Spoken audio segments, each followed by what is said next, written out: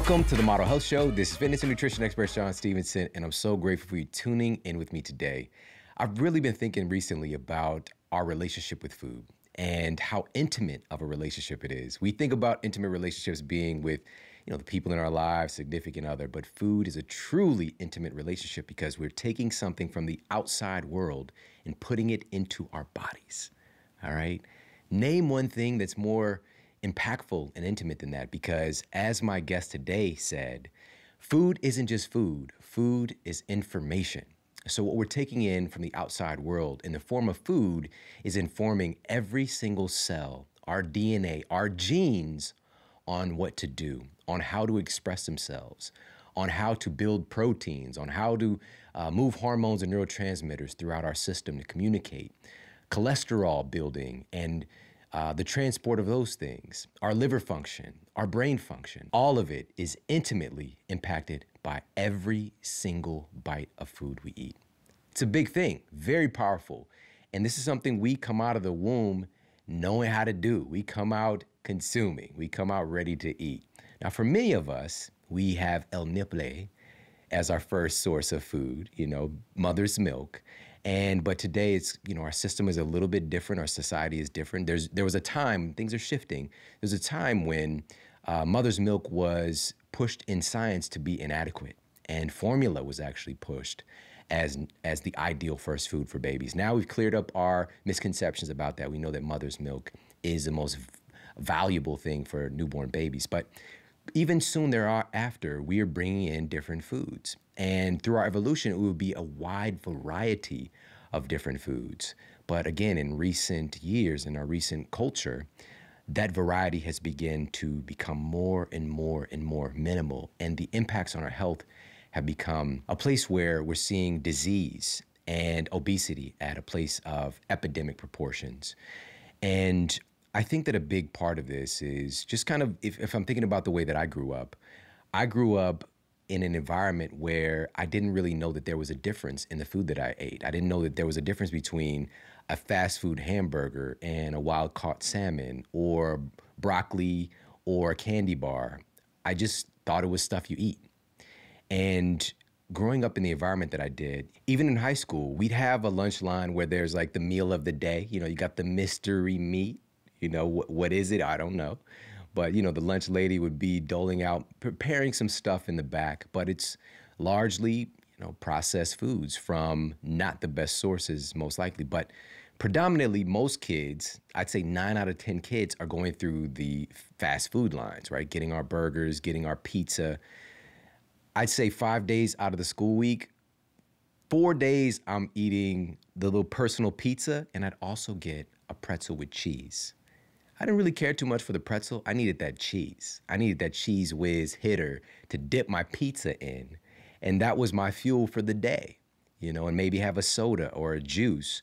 Or the soda companies were actually on our school campus in high school, doling out and giving away samples of their new products whenever they come out. Surge was one that hit when I was in high school, right? It was just supposed to be this energy drink / soda.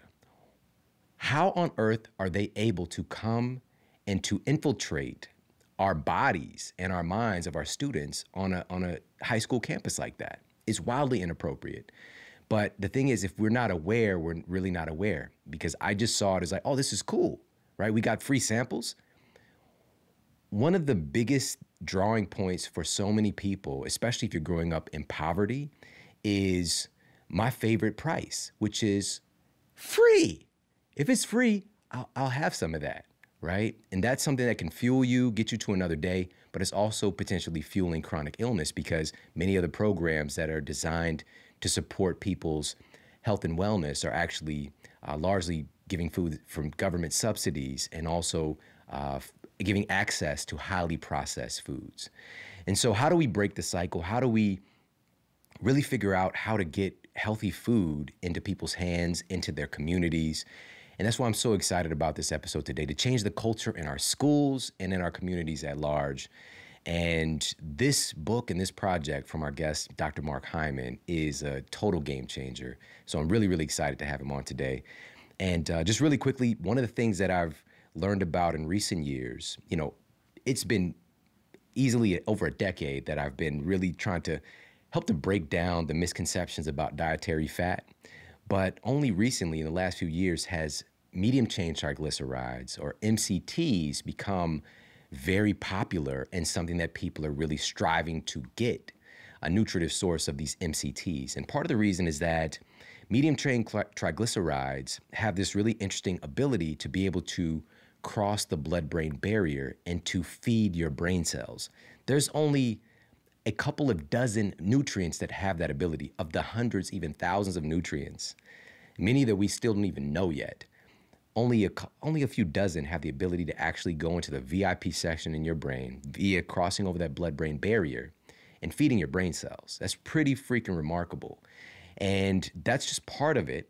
And another part of the MCT oil's lure is the fact that MCTs also trigger your body to produce more ketones. And ketones are also known to be able to fuel our brain cells. Not all of our brain cells can utilize ketones or MCTs. Some is driven by glucose, right? But many of our processes for our brains can be driven by these cleaner burning fuel sources. And this is just one of the reasons that I'm a huge fan of MCT oils. And many people today, as you probably know, are swapping out their morning, bagel or their morning, muffin, and they're going for these kind of upgraded coffees and having, these quote elixirs, these different mushroom teas and coffees and things like that, and adding MCT oil to the mix. And I'm a big fan of emulsified MCT oils because it's kind of like a coffee creamer and they taste amazing. They make the process of enjoying these MCT oils and driving you to get them in your body so much more attractive. And now here's one of the real reasons why this is a great swap right now. According to data cited in the International Journal of Obesity and Related Metabolic Disorders, MCTs have been found to boost the oxidation of stored body fat while increasing satiety at the same time. Again, there are very few things that can do both. Get you a fat that can do both, all right? It increases satiety and helps you to burn fat at the same time. There are very few things that can do that. MCT oils is one of those things. And so definitely pop over there to onnit.com/model. Get yourself some emulsified MCT oil. They also have their original MCT oil as well.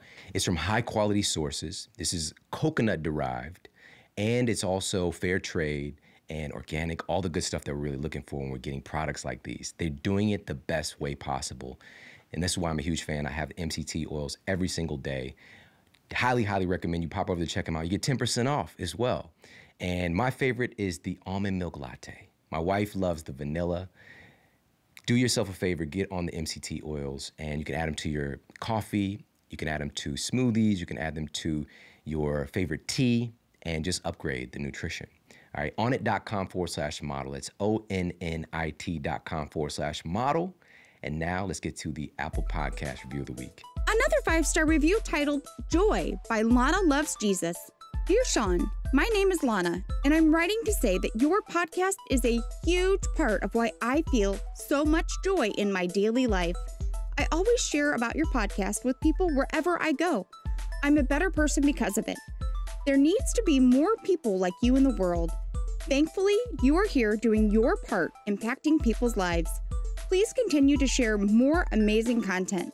I am so blessed to have came across your podcast. God bless. Your biggest fan, Lana. Lana, thank you so much for sharing that review over on Apple Podcasts. That just really filled me up and put a big smile on my face. I really, really appreciate that. And listen, if you've yet to do so, please pop over to Apple Podcasts and leave a review for this show. And just whatever platform you're listening on, leave a review. If you're watching on YouTube with us hanging out in the studio, make sure to leave a comment and let me know what you thought about this episode and our special guests. And on that note, let's get to our special guests and our topic of the day. Our guest today is Dr. Mark Hyman, who's a practicing family physician and an internationally recognized leader, speaker, educator, and advocate in the field of functional medicine. He's the founder and director of the Ultra Wellness Center, the head of strategy and innovation of the Cleveland Clinic Center for Functional Medicine, a 12-time New York Times bestselling author, and board president for clinical affairs for the Institute for functional medicine. He's the host of one of the leading health podcasts, The Doctor's Pharmacy, spelled with an F, pharmacy. Dr. Mark Hyman is a regular medical contributor to several television shows and networks, including CBS This Morning, Today Show, Good Morning America, The View, and CNN. He's also an advisor and guest co-host on The Dr. Oz Show. And he's back here on the Model Health Show to talk about his new project, which I think you're absolutely going to love. So let's jump into this conversation with the amazing Dr. Mark Hyman. So why this book now? Why Food Fix? Why talk about social injustice issues around food, the food system? Why now? Why now? Because people need to understand that our food system is the biggest driver of most of the problems on the planet that is driving challenges for most of the things that matter most to us. Our health, our economic ability to thrive, the climate change that's happening, environmental destruction, poverty, violence, depression, poor academic performance, national security. They're all connected by food, and no one's told the story. Not only do people not understand that it's all one problem, but they don't understand that there's elegant, simple solutions that can fix all of it. So while it's kind of depressing to think about it, it's also extremely hopeful because we have the power to change this by leveraging policy change, grassroots movements, business innovations, citizen action. All of it is so critical for our future. I mean, it's an existential threat. And when you lay it all out and tell the story as one story, it all makes sense. So we think of things as separate, right? We think, our economy is one thing. Health is another thing. Climate's another thing. Social justice is another thing. Kids' academic performance is another thing. The thing that ties them all together, and obviously isn't the only reason for the problems, but is the major reason, is our food system. Yeah. We tend to compartmentalize things, period. Even when it comes to our health and our bodies. Yeah. You got somebody for this thing, got somebody for that thing, like we're separate. Yeah.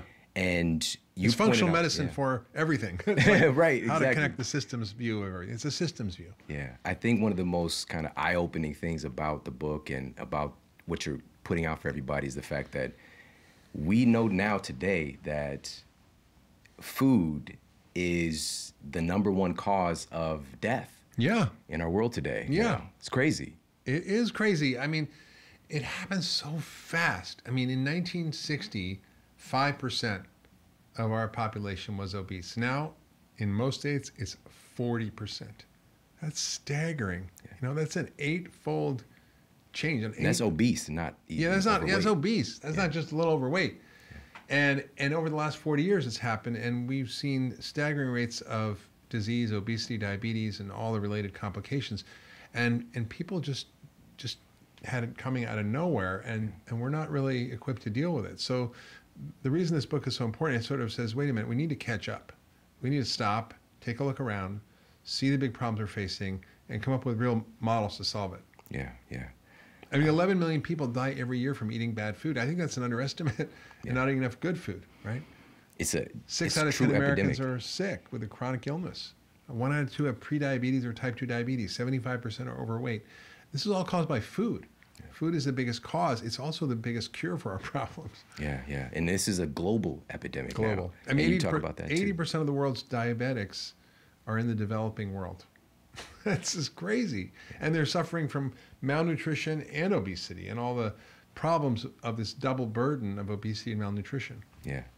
Let's talk about that specifically, because that's really fascinating that we live at a time where there are so many people who are hungry, they're going to bed hungry, but then we have more people than ever who are overweight at the same time. Yeah, we have like over probably 2.3 billion people who go to bed overweight, and about 800 million, which is a lot, who go to bed hungry, and yet we have more than enough calories to feed 10 billion people on the planet, even today, even though we have 7 billion. And because we throw out 40% of our food, we waste it. And the right food isn't getting to the right people in the right places, and too much is getting to the people who don't need it, and you're getting this sort of incredible uneven problem where the amount of calories you produce is probably an extra 300 calories for every man, woman, and child on the planet a day than they need. But yet there's still these disparities, and there's a lot of reasons for it. But we have to solve this problem because never before. I mean, I remember like seeing a picture of Woodstock recently and looked around the entire picture, like thousands of people. There wasn't one person that was overweight. I saw the Aretha Franklin movie, Amazing Grace, and looked at this African-American church, and I think it was in Oakland, 1970. There wasn't one person who was overweight. And today, 80% of African-American women are overweight. And their diabetes rates are twice that of whites. Their amputation rates are 4 times.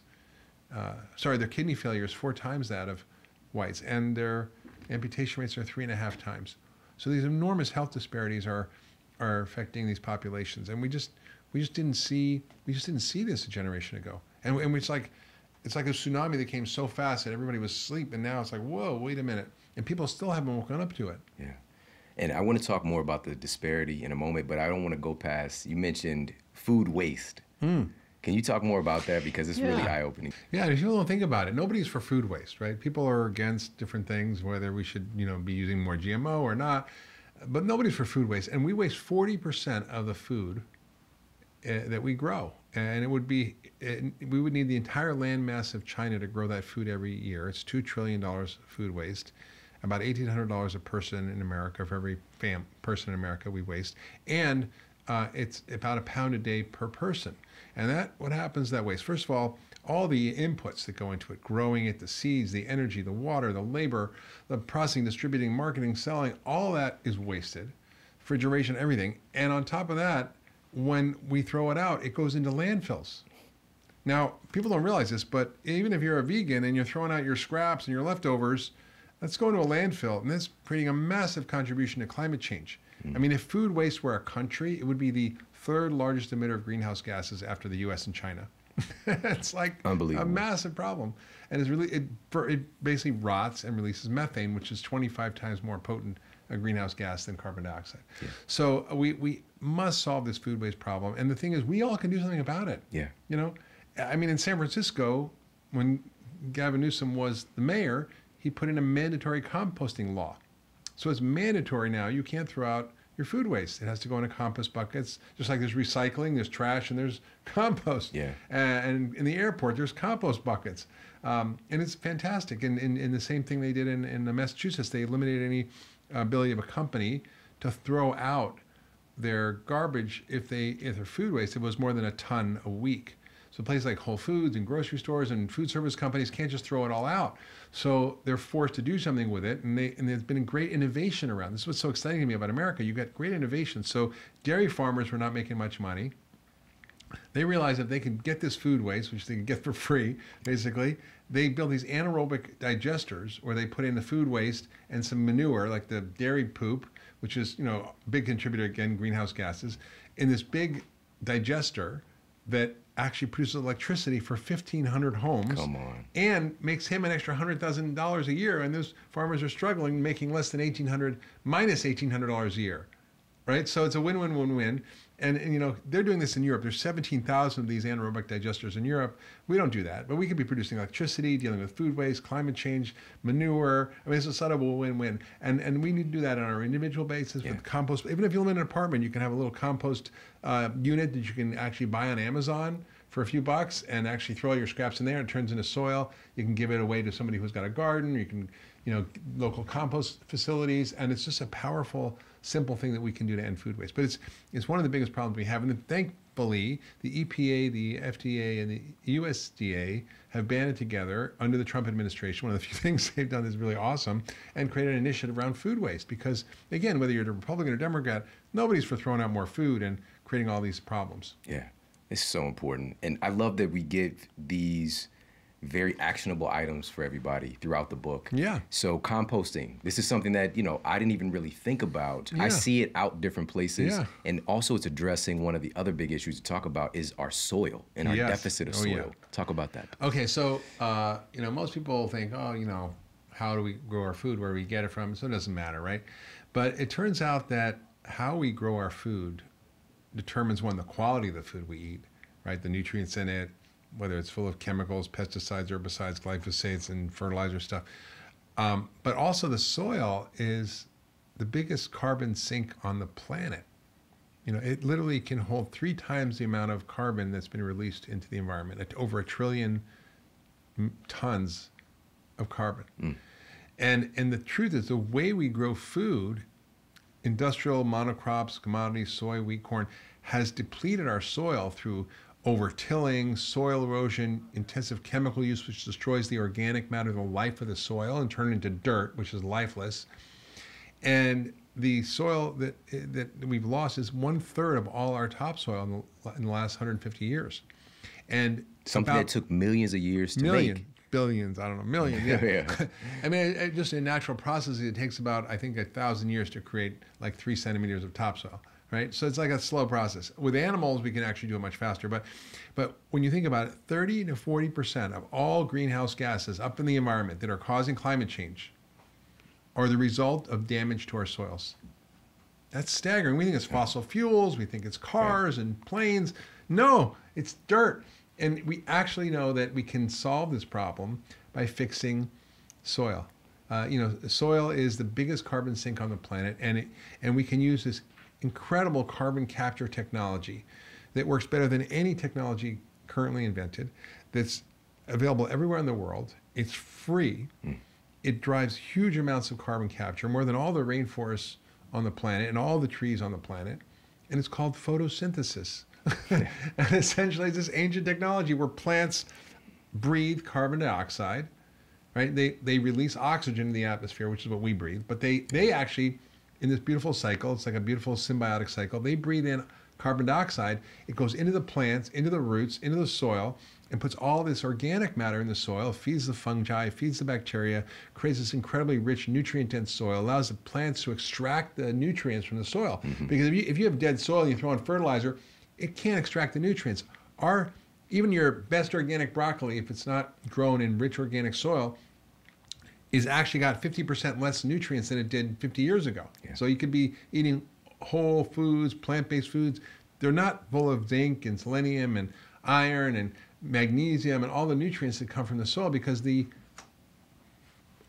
microbiology of the soil is what helps to extract those nutrients so the plants can consume them, right, and we can eat them. But if there's no organic matter, we can't do that. And the other thing is, when you do that, you can literally draw down enough carbon to save us from climate change. The UN estimated that if we just spent $300 billion over the next few years, which is about the 60-day spend on military spending globally, just 2 months of military spending, we could slow down climate change and give us 20 more years to figure it out, because it draws down that much carbon. If we took just 2 million of the 5 million degraded hectares around the world and turn it into regenerative agriculture, which I can explain more, but regenerative agriculture essentially is a way of building soil. Yeah, soil is the solution. It is soil, not oil. I mean, it's unbelievable, and it means we need to use less chemicals or none. It actually makes its own fertilizer. It holds water, right? So we're seeing all these droughts and floods and flooded farmlands. And why is that? Because the soil is so crappy, it can't hold water. But if you have organic matter in the soil, it can hold 27,000 gallons per acre for every 1% organic matter, which means that if you built up a lot of organic matter, you can literally prevent damage from floods and droughts and all these problems that we're seeing all over the world that are actually threatening our food supply. Yeah, I want to talk more about that, because I think that there was two really important words. There's a difference between dirt and soil. Soil, yes. The soil is that complex entity that you just described. Yeah. But the question is, how did we get here? How did we lose so much of the soil? Yeah. And one of the things you highlight, I've talked about this a couple of times, but the monocropping, yes, there's been such a loss of our diversity of food. Yeah, so what's happened is that we had good intentions. We needed to grow more food, feed hungry people. So we got really good at industrial production of starchy calories, wheat, corn, soy, and so forth. And that's industrial monocrop, chemical intensive agriculture. So we had big tractors. I mean, we just didn't know the consequences of that when we started. It was all based on good intentions. And now it's actually killing us. And the monocrops, basically the way these farms work is the methods they used, the tilling, which turns over the soil, causes soil erosion, disrupts the organic matter in the soil, disrupts all the complex life in the soil, kills it essentially, is a huge contributor. Not using cover crops, so leaving ground bare and fallow, also causes more soil erosion and doesn't allow nutrients to be put back in the soil.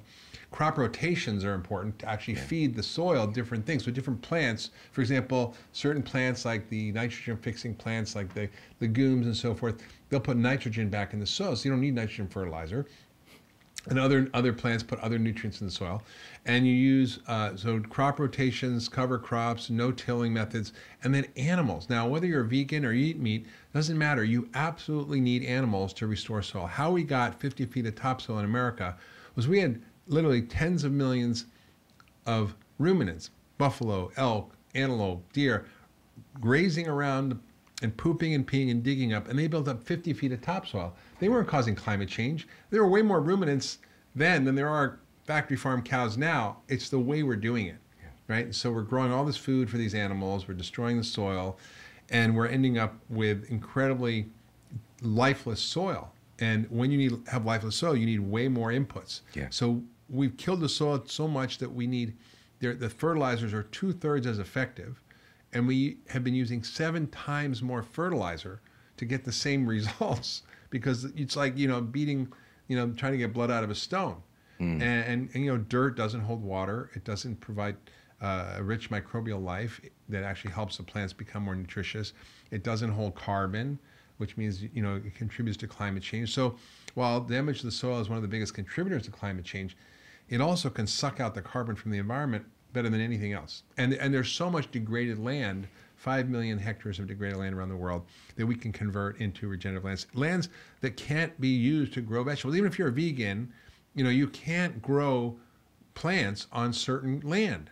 And the animals upcycle the nutrients and produce incredibly nutrient-dense food and help restore climate and fix the soil. And there's a great example of this. There's a guy named Gabe Brown from North Dakota, who was a farmer whose farm was destroyed by hail and bad weather, and he was going to go bankrupt, and he started reading about these principles and said he was going to try it. And since he's tried it on his 5,000 acres in North Dakota, he's created a complex ecosystem on his farm, not a monocrop, single plant, or 1 or 2 plants like corn and soy.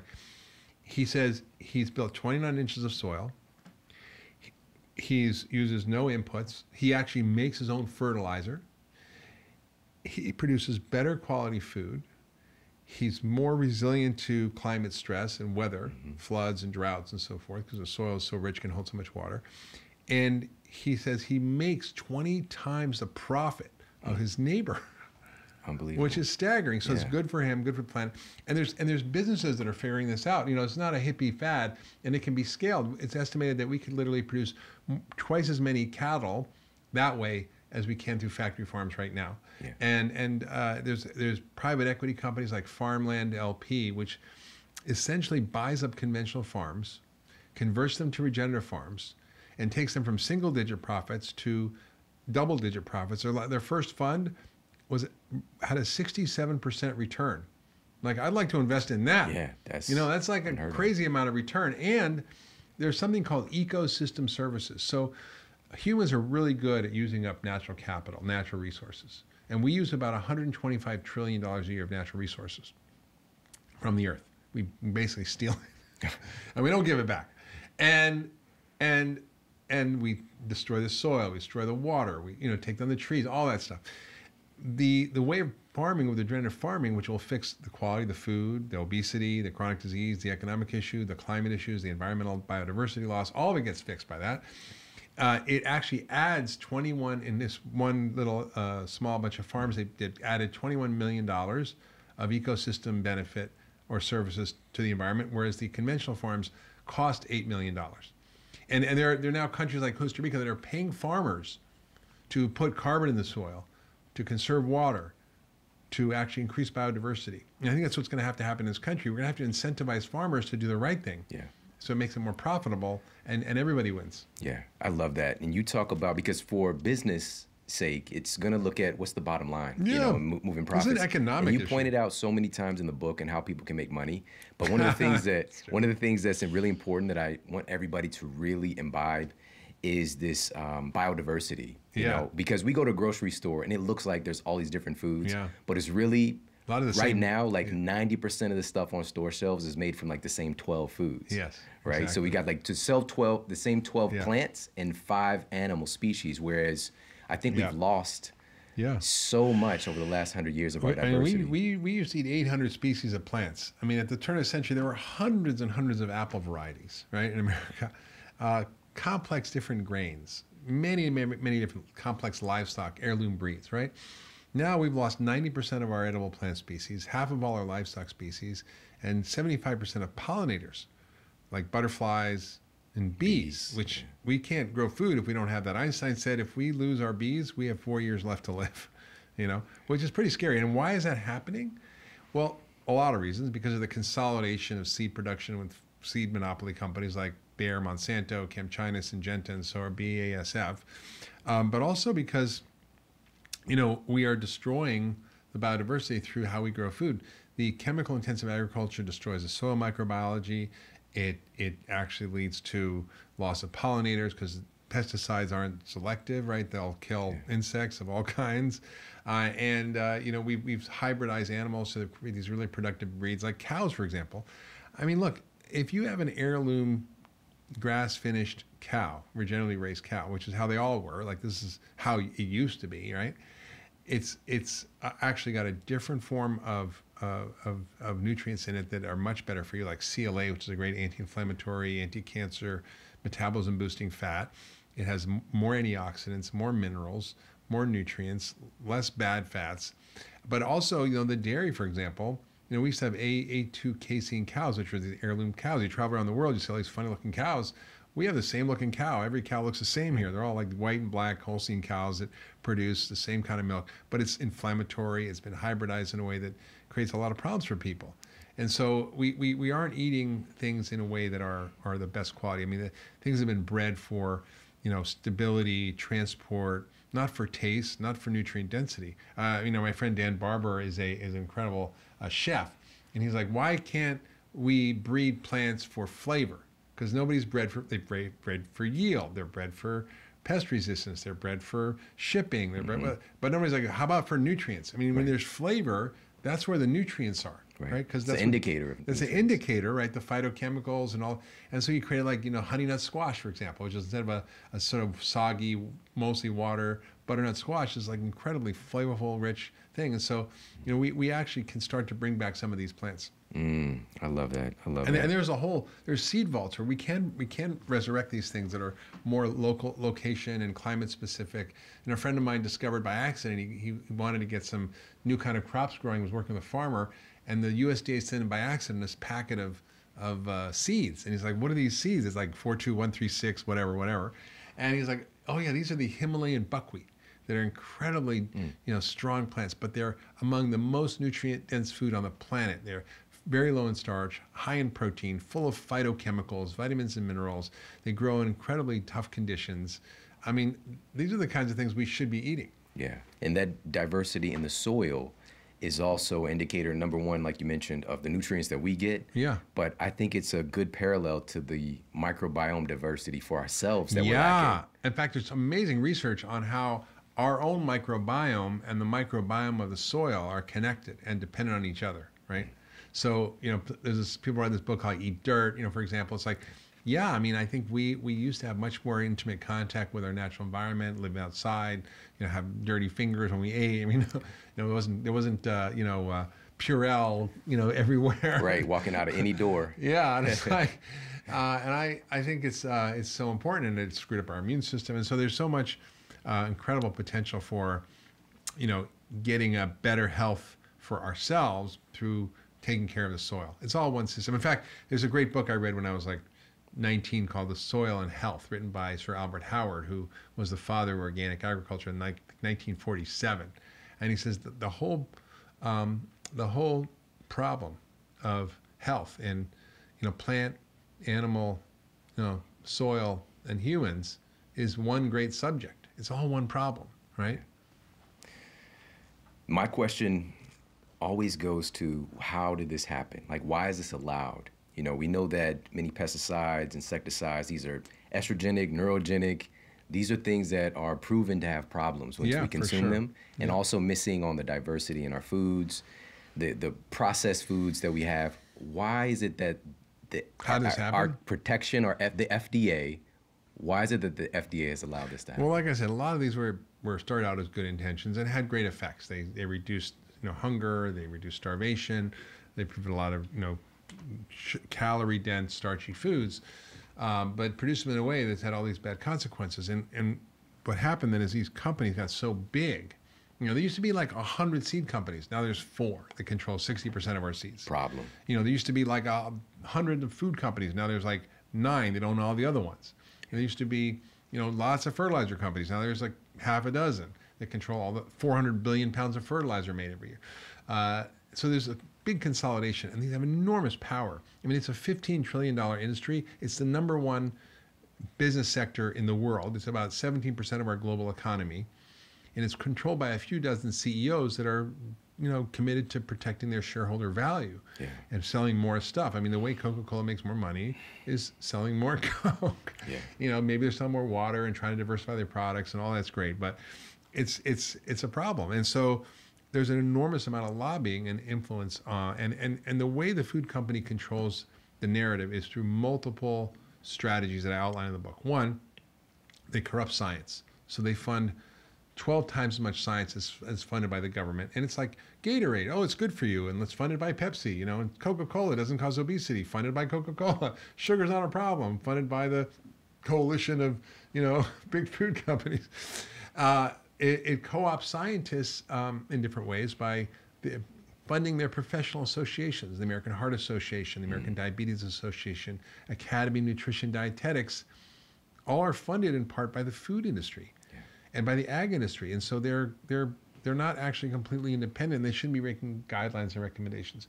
And then you have front groups that they create to confuse the public, like the American Council on Science and Health, which essentially says that GMO is fine, that pesticides are not harmful, that smoking is okay, and high fructose corn syrup is good for you. I mean, it's kind of almost ridiculous, but they present themselves as this independent group. When you look at who's funding them, it's all big food. So you've got all these front groups. And then they co-opt social groups, like the NAACP and Hispanic Federation are funded in part by the food industry, which is why those groups who are the most targeted and affected by the food industry and the soda and processed food are the ones who are opposing soda taxes and opposing food reforms, because of how they're funded. Yeah. Now, where I spoke once, was with Bernice King, Martin Luther King's daughter, in Atlanta, and I wanted to present this movie, Fed Up, at the King Center, which is all about how sugar and food was causing all this obesity in kids and stuff. And she was all into it. She says, nonviolence means nonviolence to ourselves. And a few days later, I got a call. We can't show the film. I'm like, why? She says, well, because Coca-Cola funds the King Center in Atlanta. They gave $1 million in the Super Bowl to create free admission to the social justice, human rights, civil rights museum in Atlanta. It's like they know what they're doing. And then on top of that, there's 187 lobbyists for every member of Congress. So they control science, they control public health groups, they control social groups, they fund research, and they control politics. So 187 lobbyists from every member of Congress. Just on the anti-GMO labeling law, they fought that, and it was $192 million in 1 year that these companies spent to oppose that one piece of legislation. They spent $500 million on the Farm Bill, 600 lobby groups. I mean, they have so much power. And I remember sitting on a boat with a senator this summer, and in a sailboat, and we had 2 hours just chat. And I started laying all this out for him, and he was like, his jaw was open. He just didn't understand this because he doesn't get educated by people like me. He gets educated by the food industry. Right. It's like pharma companies. They educate doctors on, I call it continuing pharmaceutical education instead of medical education. So this is why we have this problem. Yeah. And then we have policies that are so contradictory. We have food stamps where we're basically providing 75% of the food stamps, which is a lot of money, about $75 billion a year, is for junk food, and 10% of that is for soda, about $7 billion a year, about 30 billion servings to the poor every year of soda. We have dietary guidelines that are corrupted because now the Trump administration says we can't look at any research on ultra-processed foods. We can't actually look at research before 2000. We can't look at research from independent scientists, only the USDA. I mean, but all these crazy restrictions on what you can look at, which kind of waters down the guidelines. We have school lunch program. Obama tried to improve school lunches, and he did through the Healthy Hunger Free Kids Act, but then Trump has just rolled it all back. And now kids can, have pizzas as a vegetable, French fries are vegetable, ketchup is a vegetable. It's terrible. Yeah, and I want to talk about that specifically and how our culture, our food culture really starts in our connection with food in school and how the food system is playing out for our kids. And we're going to do that right after this quick break, so sit tight, we'll be right back. There's a huge wave taking place right now with folks stepping up to try to find how to get a mental edge. There's never been more competition. There's never been more people vying for attention and looking for creativity and performance and finding ways to really stand out. And so priming and optimizing brain health is truly the wave of the future right now. And for that, folks are really tuning in to this category of nootropics. Now, nootropics are a category of supplements, drugs, other substances that can improve cognitive function, be it memory, executive function, motivation, things like that.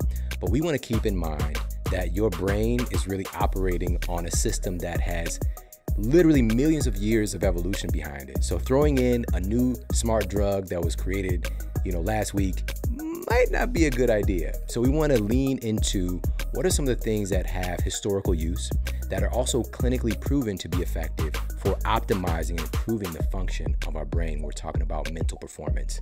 And so for that, I want you to know about a study that was published in Evidence-Based Complementary and Alternative Medicine that found that, this little secret, listen in, raw honey possesses nootropic effects such as memory enhancing attributes, as well as neuropharmacological activities such as antidepressant activities and anxiolytic effects, so helping to reduce anxiety. I didn't know honey could do that, right? But listen to this. Honey polyphenols are also directly involved in activities that help to reduce neuroinflammation. So we're talking about reducing inflammation in the brain. Now, this is another thing that has a parallel wave taking place with inflammation and disorders of inflammation taking place throughout our body, systemic inflammation, but also of the brain specifically, which is connected to issues like dementia and Alzheimer's, but also just poor mental performance. And so honey has that capability as well. But the key is raw honey. The study says raw honey. Now with this, we need to be careful. We need to be mindful. And for me, this is why I look to Beekeepers Naturals to get my honey, because they're dedicated to sustainable beekeeping. And also they have third-party testing for over 70 pesticide residues that are found in common bee products like honey, bee pollen, and the list goes on and on. Now, some of those things that are in conventional honeys include arsenic, lead, mercury, E. coli. Not good. So we want to behave and make sure that we get our honey. They have incredible superfood honey. They have a bee chill honey also that has hemp in the honey as well. But they have some incredible products that, again, you're getting your medicine, you're getting your nootropic benefits without the harmful stuff on the backside. Now, if we're talking about nootropics, this one specifically you have to know about. There was a study published in Advanced Biomedical Research that found that royal jelly has the potential to improve spatial learning, attention, and memory. Royal jelly, that's what the queen bee eats. All right, it's exclusively the royal jelly. All right, so this is taking honey and this is supercharging it. This is taking honey and doing a Fast and Furious with it. All right, this is the Vin Diesel version. Now, royal jelly also has antimicrobial, anti-tumor, and anti-inflammatory properties as well. And royal jelly has been found to facilitate the differentiation of all types of brain cells, so helping your brain to create the cells that it needs. And to top it off, researchers in Japan recently discovered that royal jelly has the power to stimulate neurogenesis in the hippocampus. So this is the memory center of your brain, literally creating new brain cells. I'm telling you, there are not many nootropics out there that can do something like that. And the Bee Elixir product that Beekeepers Naturals has is phenomenal. It's called B.Elixir, LXR. Incredible.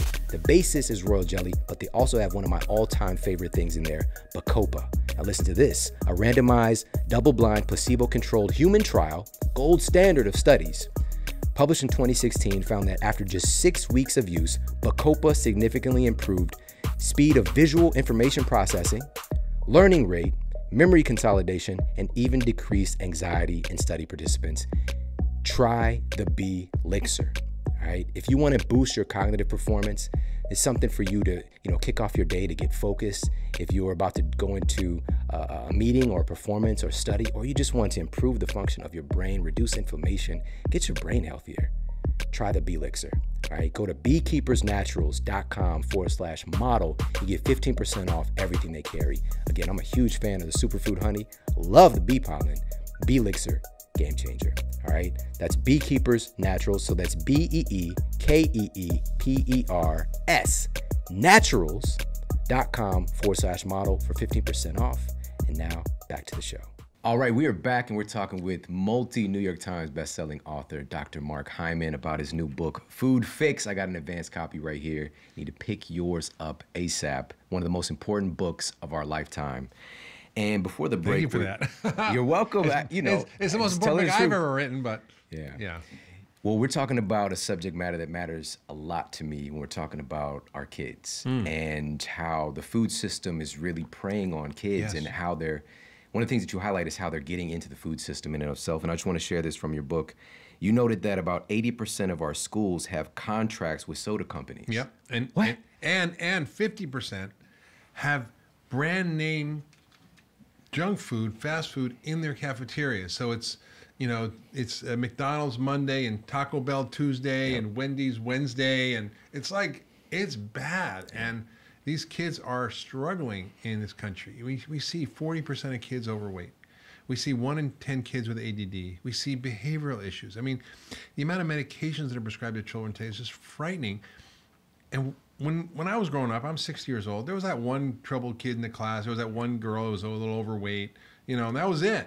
Yeah. And now it's the norm. Uniform, yeah. And what's happened is the food has changed so much that it's affecting kids' cognitive development and their performance. We know that kids who are in low socioeconomic groups with poor diets, their brains are 10% smaller. Their IQs are 7 points lower, which is a lot. And they're not functioning well in school. We see academic achievement gaps. There's something called the achievement gap, which is that kids who have struggles with health or diet or food, they do poorly. They earn less money when they grow up. They're less likely to go to college. I mean, I just went to one of the really underserved areas in Cleveland the other day and met with the school superintendent and went through the school. It was a big school, and it was mostly African-American, Hispanic kids. And 1%, he told me, 1% of these kids are eligible to go to college when they graduate high school. 40% absenteeism rate. The obesity rate's staggering. I walked down the hall, there's this very overweight girl walking down the hall with, double fisting it. One giant 32-ounce slushie, another 32-ounce soda. And it was just the norm there. I went into the kitchen and I pointed out to him, where can you cook food here? There's deep fryers, there's reheating ovens, microwaves. That's it.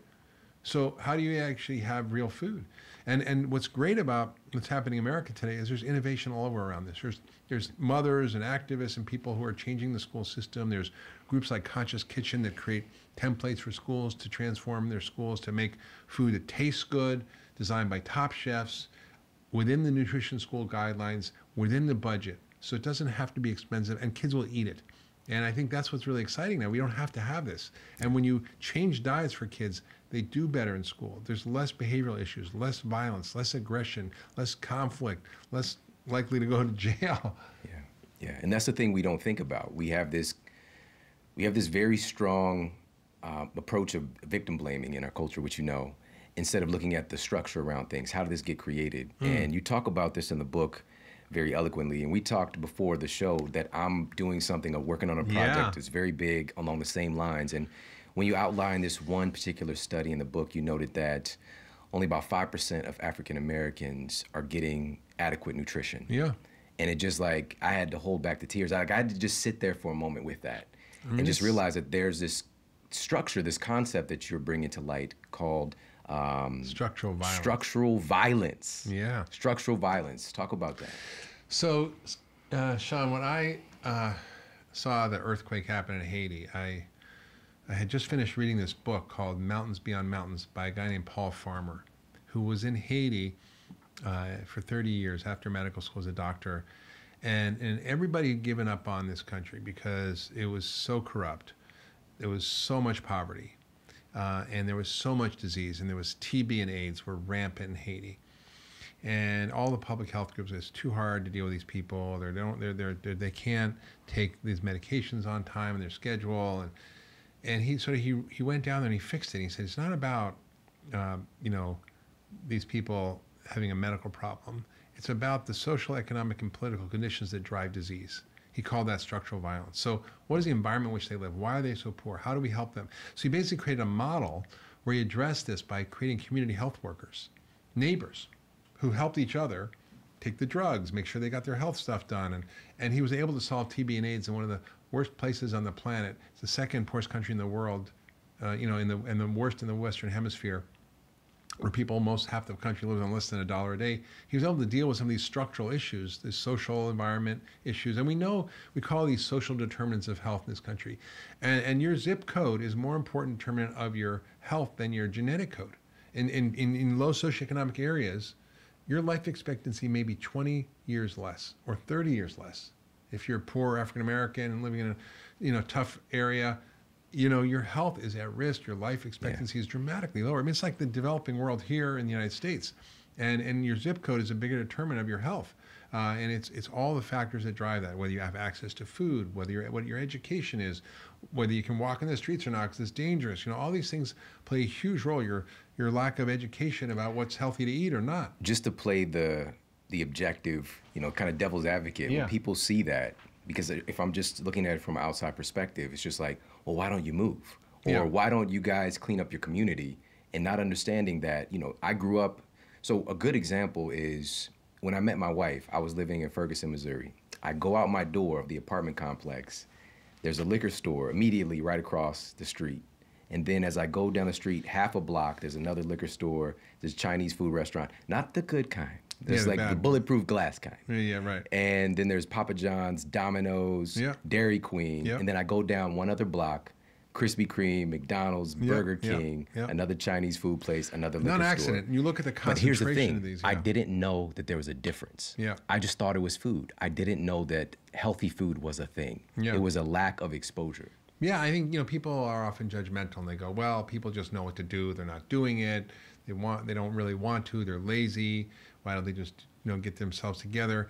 It's just not like that. I think people just don't know about the basics of nutrition. They're not taught in schools. They have no education. And the worst part about it is they're targeted. They're micro-targeted by the food industry. How so? When you look, for example, at the targeting of ads, they're targeted to African Americans. They're targeted Hispanics. The advertising for example, soda on the day the food stamps come out in these poor neighborhoods is much higher. They are undermined in what they're doing by the food industry through designed targeted messaging communications. And sorry, I'm just gonna take a drink. Oh, sure. And the data is so clear that they put more of these junk food places and fast food places in poor neighborhoods. It's not an accident. It's actually by design, and they hire celebrities, Latino, African American celebrities to promote all this junk. I mean, you think LeBron James drinks Sprite? Right.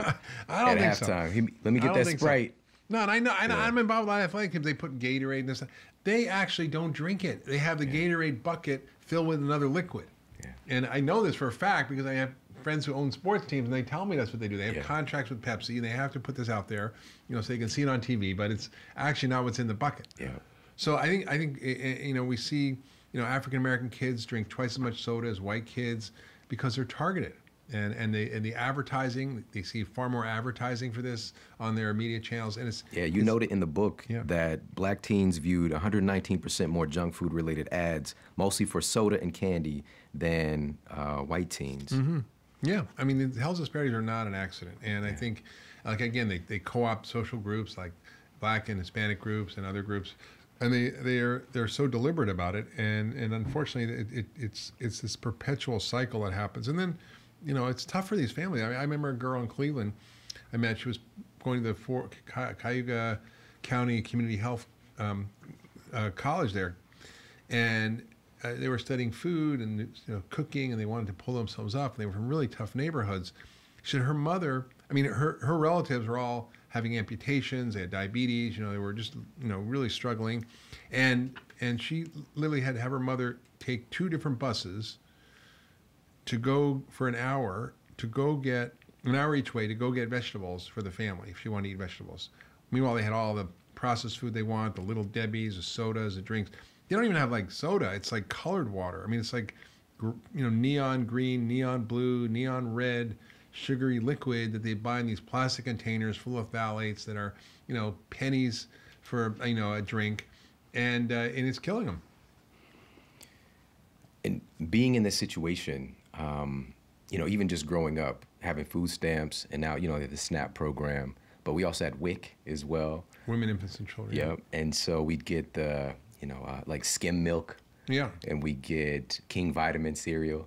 Not like, the stuff we really wanted, but, white bread. We get some of these kind of basics, but we were just continuing the malnutrition. And that's one of the things that you highlight as well, because there are people who are, and most of my family's obese or overweight. Yeah. But yet they're also at the same time malnutritioned. So how is that even possible? Yeah, well, we have too many calories and too few nutrients in our food, right? I mean, Coca-Cola has a lot of calories, but no nutrients, right? Broccoli has a lot of nutrients, but no calories, right?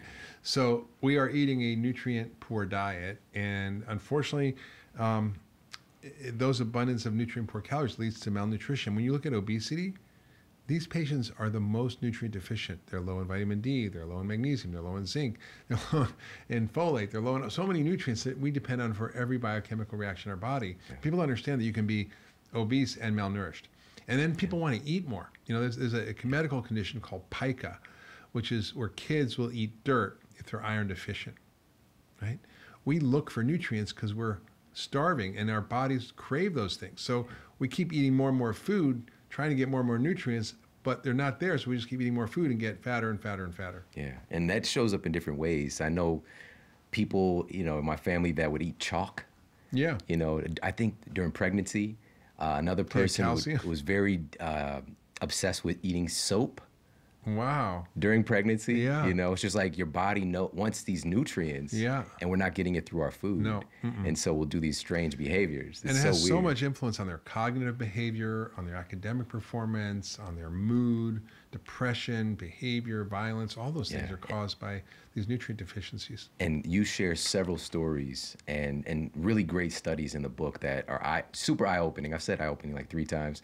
But this is really important because if we think about how the oppression it becomes this very difficult cycle to break. Yeah. And we see, nutrient deficiency, poor mental health, an increase in violent behavior. Yeah. And you share some studies showing that just getting people better nourished decreases their level of violence. Absolutely. I mean, we know that your brain is dependent on the right fats, the right nutrients to work properly, to regulate your mood, your behavior, your energy, attention, and the impact of it is so much further than much bigger than we realize. There's a study, for example, called the SMILE study, where they did a randomized trial looking at feeding people a whole foods healthy diet compared to the traditional diet, and it helped cure their depression. We see in prison studies that feeding prisoners whole foods and better diet compared to the control group. And these are controlled studies in a prison where they feed them, so it's like they can track it all, not like just somebody saying, I ate this and you can't prove it.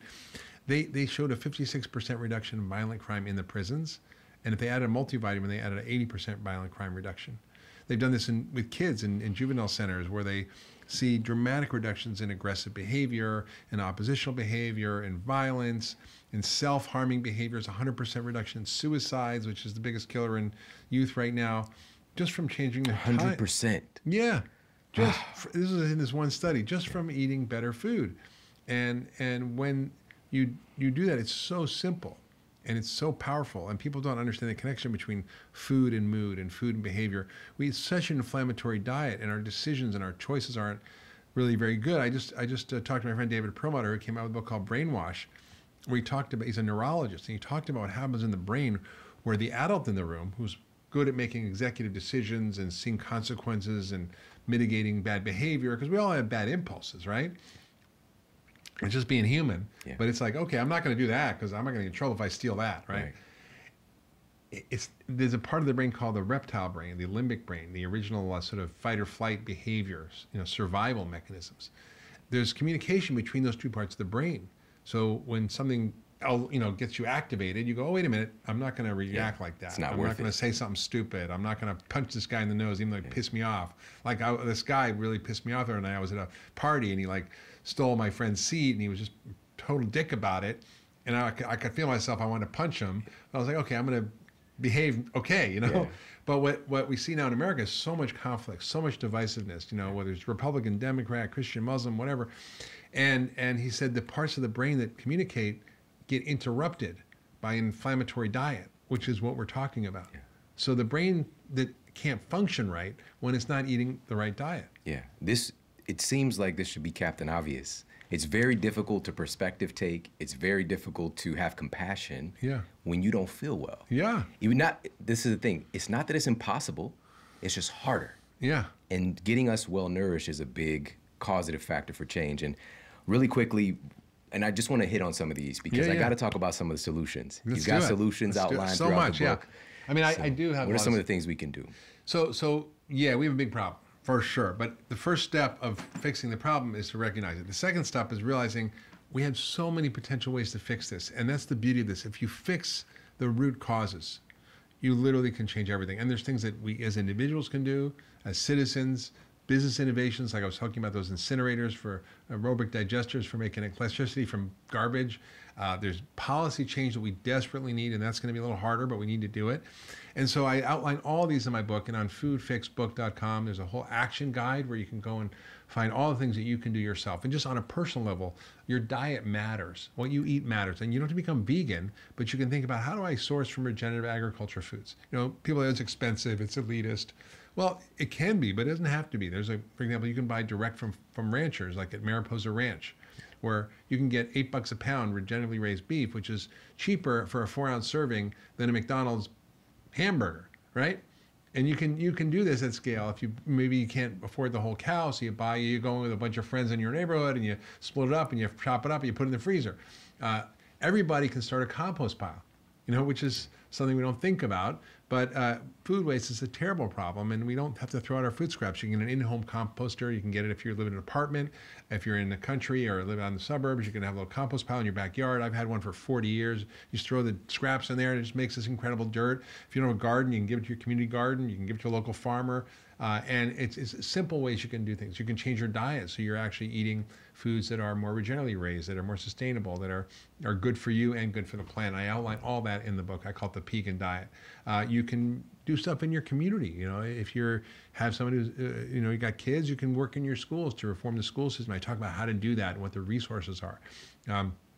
You can actually also vote with your vote and become more active. And whether you actually want to become politically active or not, you can maybe give to somebody who is doing more work, like the Food Policy Action Network or Environmental Working Group, if you want to sort of help donate, so you can vote with your wallet. And then there's a great group, the Food Policy Action Group, where you can look at your congressmen and senators and see, what are they voting on?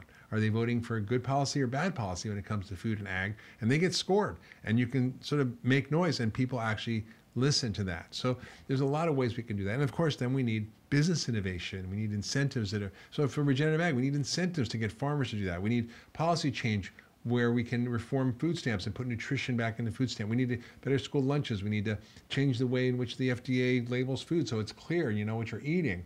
We need maybe soda taxes to help. We need incentives for good food and disincentives for bad food. All these are laid out in the book. We can create food as medicine prescriptions for doctors to actually treat people with food as medicine. We can get Medicare to reimburse that. So there's a lot of really exciting things that are on the table that I lay out in the book, and it's going to require a massive grassroots effort.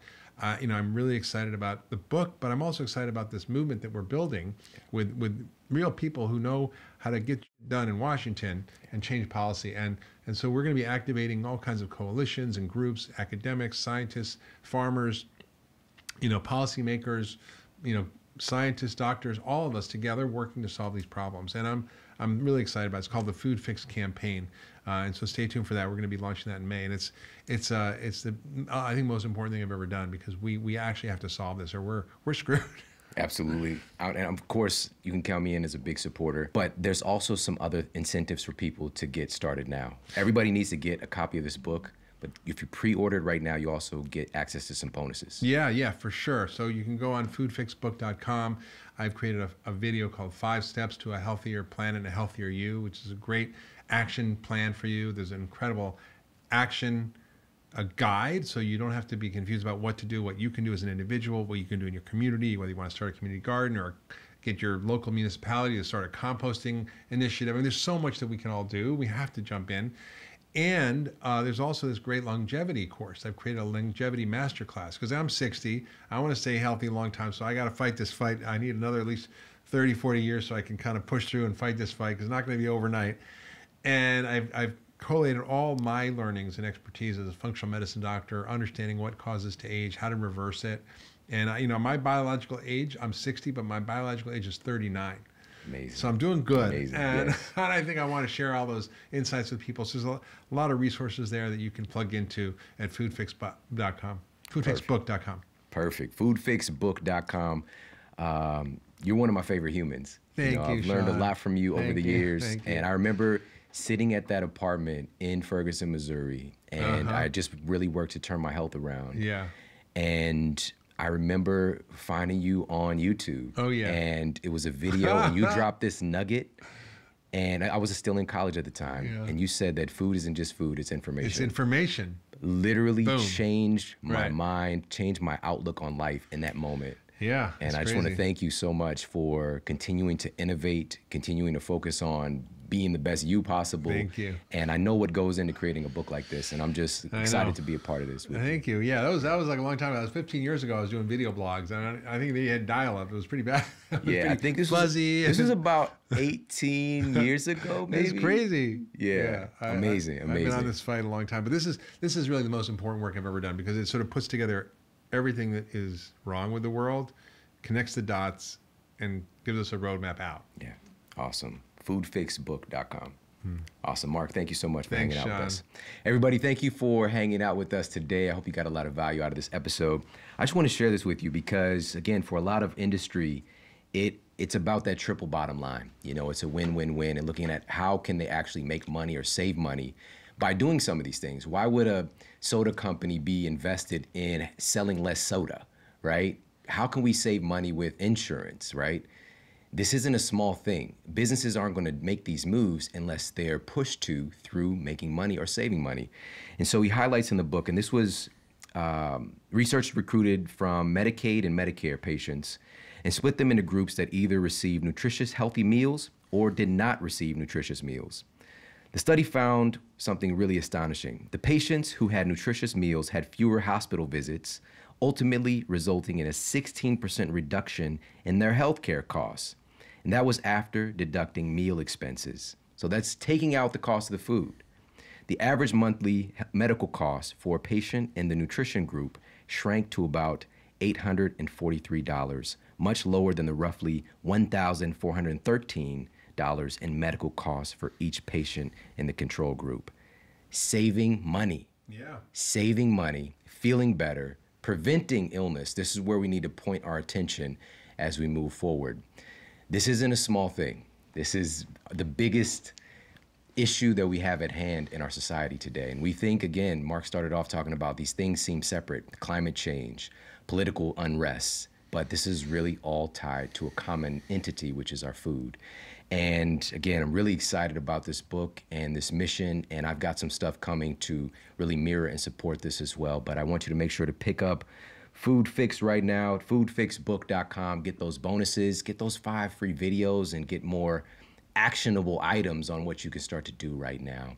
And listen, I appreciate you so much. This isn't a race issue. This isn't a political issue. This is a people issue. And all of us really working together to change our world for the better and kind of leaning back on our ancestors who were thinking generations ahead. What kind of world are we going to leave for our grandchildren and our great-grandchildren? And we have the opportunity right now with how we take action. And I appreciate you for taking action and tuning in with us today. Make sure to share this out with the people you care about on social media. Tag me, tag Mark. Let us know what you thought about the episode. And we've got some epic powerhouse stuff coming your way very soon, so make sure to stay tuned. Take care, have an amazing day, and I'll talk with you soon.